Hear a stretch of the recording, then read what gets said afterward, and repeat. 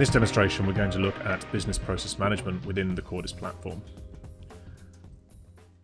Business process management is core to the Cordys Business Operations platform and is provided by the platform both on-premise, in the cloud, and also a mix of both.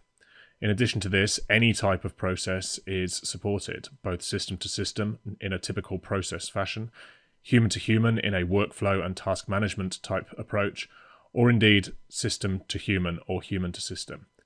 This is achieved within the Cordys platform through a number of graphical modeling environments, allowing us to model, execute, measure, and improve business processes throughout the life cycle of a project. In addition to modeling and execution of processes, KPIs and SLAs can be set on those processes within the graphical environment, an environment which is also accessible by both the business and IT audiences to allow collaborative modeling of business processes. Finally, this modeling and execution of processes is done through a browser from both business and IT users, providing the capability to model and execute processes from anywhere with an internet connection. So let's get into the demo itself. We start the demo logged into the Cordys platform through the browser, and on the left-hand side we can see a hierarchical view of the current project that we're working in within the Cordys collaborative workspace. Underneath business processes, you can see we currently have 2 processes, and we're going to simply right-click and create new process to begin our process. The process we're going to create is a simple customer order process whereby a customer can look up their details, place an order. We can check whether the order is in stock, dispatch the order, and then send a notification to the customer. So the first thing we do is begin by drawing that process in our process designer. This is a simple case of clicking in the artifacts on the left-hand side and then dropping them into the right-hand side of the screen. First thing we're going to do is add some swim lanes. So the first one can be customer services. We can then add another one for internal systems. And finally, one for supplier. Once we've created our swim lanes, we have the option of modifying colors and attributes for these. We'll leave them as they are for now and begin to create our process. To start the process, we create a start event. And what we can see with each event we create, we have a series of optional next activities we can add to the process. So we will take an initial activity and we'll call it lookup customer.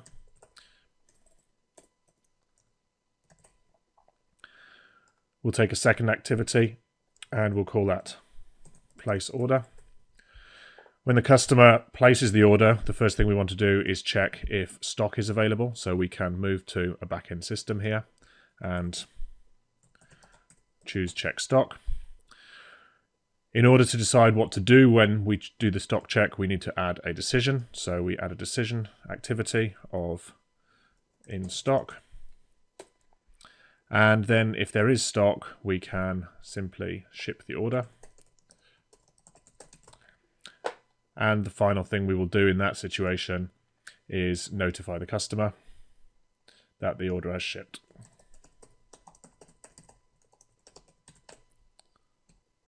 In the case where the item is not in stock, we can add an extra activity, which is a web service call to the supplier to order more stock. And then finally link these together. So once the stock is in, we can ship to the customer. And finally, we have a finish activity over on the right for the end of the process. Little bit of tidying up on the process. We can put a yes condition in here and a no condition in here. And then the process is complete. As we can see from what we've just done, it is extremely simple in the Cordys platform to model processes as if they were being done in Visio or any other process modeling tool.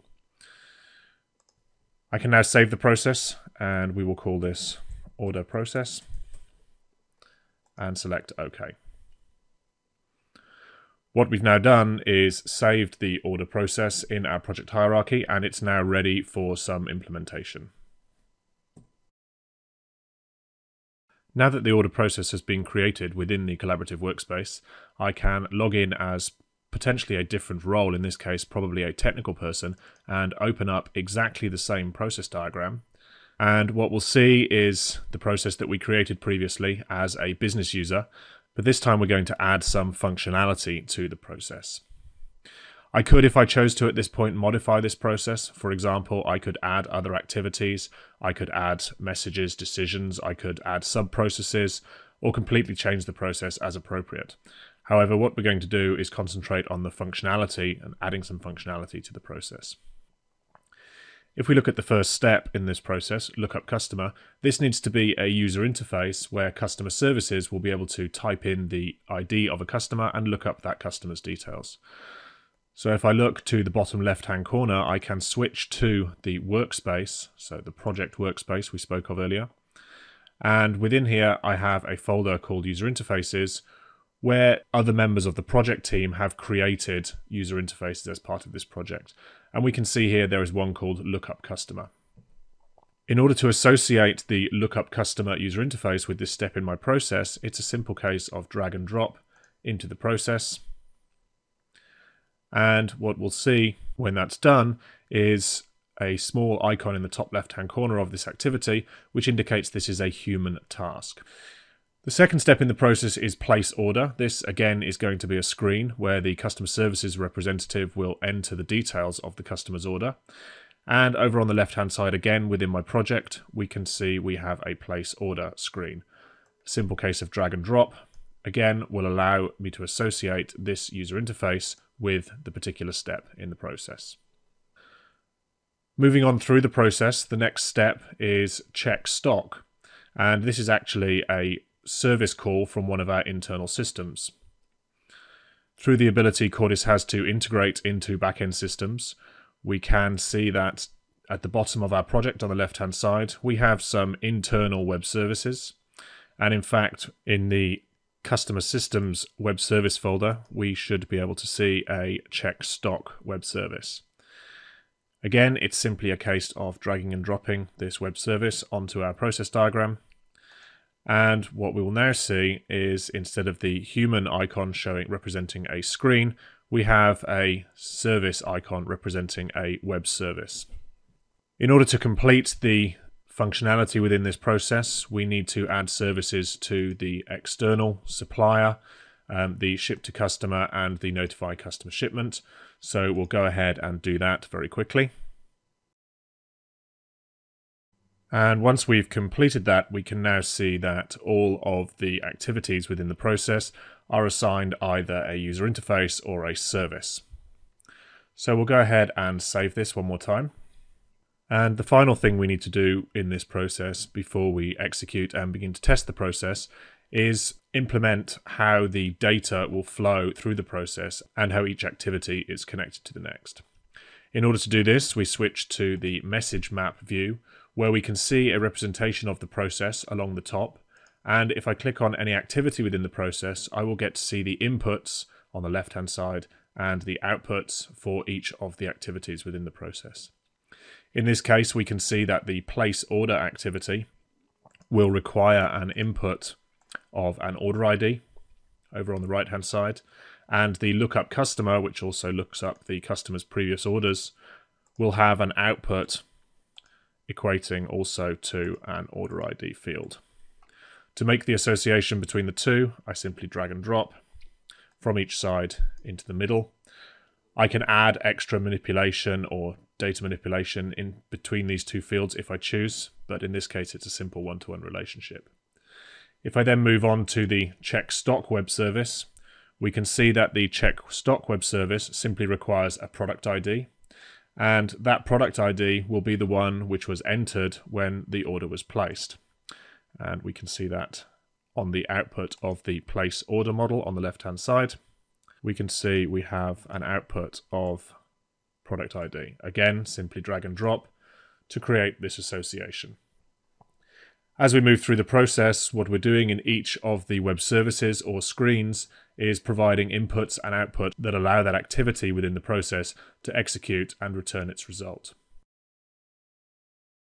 Once we've completed all the mappings, we switch back to the model view of our order process, and we are then ready to save for one last time. And finally, we can now look at testing the process before we deploy it into production.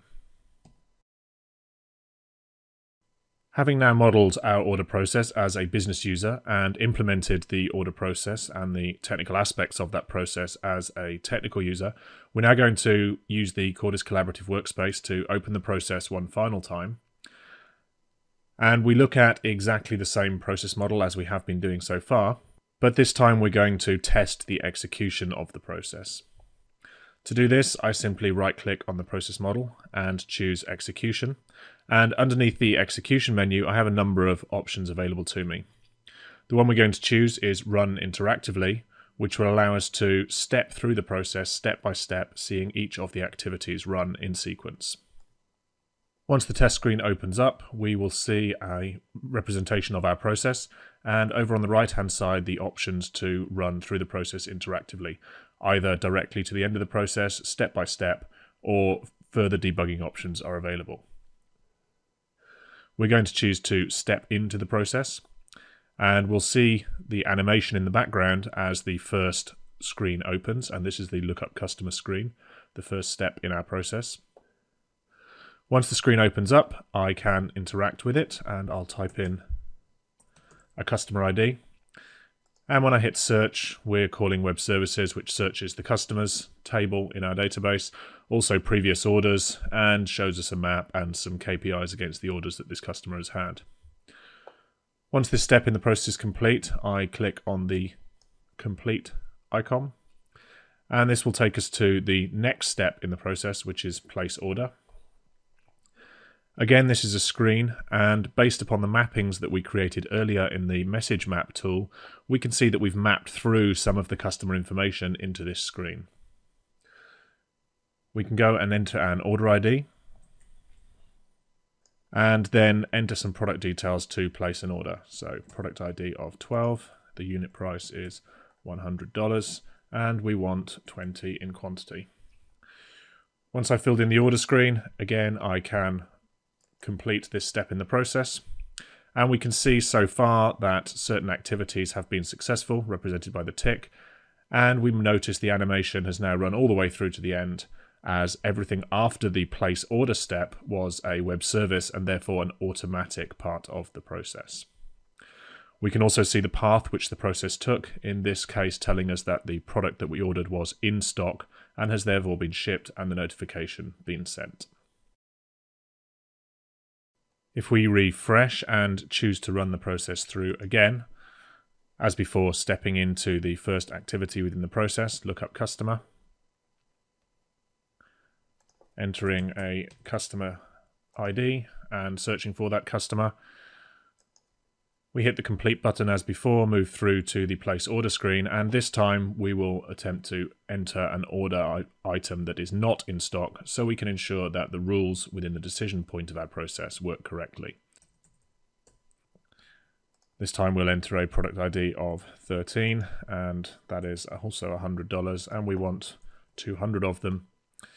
And if I, at this point, move on through the process, we will see when the process animates through the set of services.